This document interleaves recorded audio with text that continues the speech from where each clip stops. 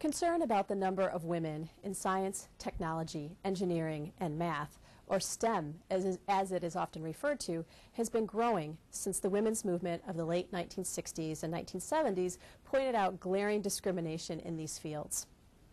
Former Harvard president Larry Summers commented that there may be something innate to women preventing them from doing math and science. If nothing else, he made the point that this issue is not dead. There are many theories to get more women involved in science. One is to do nothing. In this model, women need to change to accommodate the ways that science and engineering are taught. Some women do make it through, and some do not.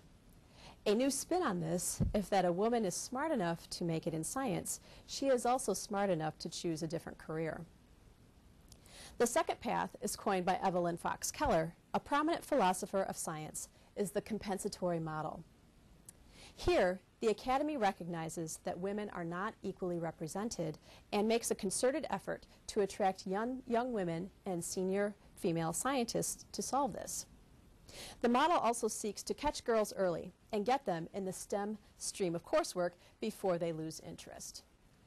The compensatory model is a good start, but is more interested in raising numbers than in improving experiences. Just like it sounds, it is compensation and not systematic in approach. The last path, as outlined by Evelyn Fox Keller, is the radical overhaul of the whole system, which by definition is far more difficult, far-reaching, but potentially quite reinvigorating. As we are firmly planted in the 21st century, it is time for the STEM fields to meet the challenges of 21st century problems.